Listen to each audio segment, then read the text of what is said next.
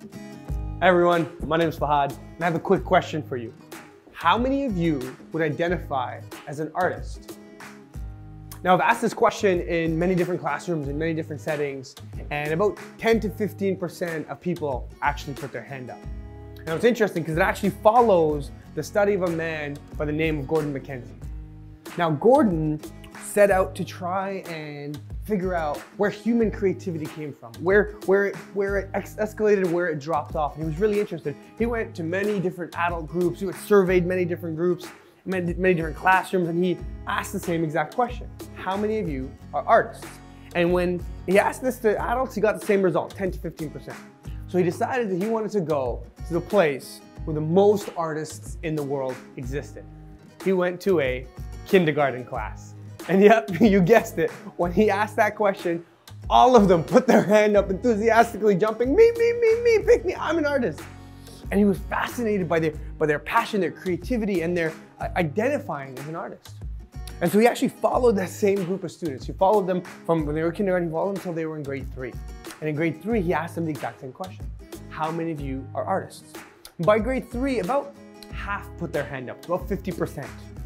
And so he followed that same group, really interested in this trend that he was seeing. Followed them until they were in grade 6.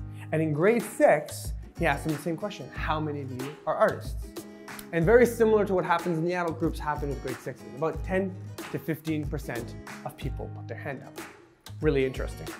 Now, Gordon concluded one of two things. He said either you got worse at art than you were in kindergarten, and believe me, I have quite a few nieces and nephews, and my siblings put up their art on the fridge. I'm telling you, you can't be that bad. Or someone along the way told you that to be an artist, you have to be a good artist. Somebody told you that you weren't good enough.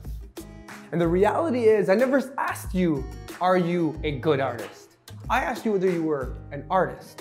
An artist, you see, the difference between someone who is an artist and someone who's not is that an artist creates. The difference between a leader and someone who's not is that a leader creates movements, organizations, relationships, ideas. And each and every one of us can be an artist. We won't start off as a good one. We won't start off as a great one. But through the practice of creation, through the practice of creating and changing our mindset from being consumers to creators, we start to be the artists of our own lives.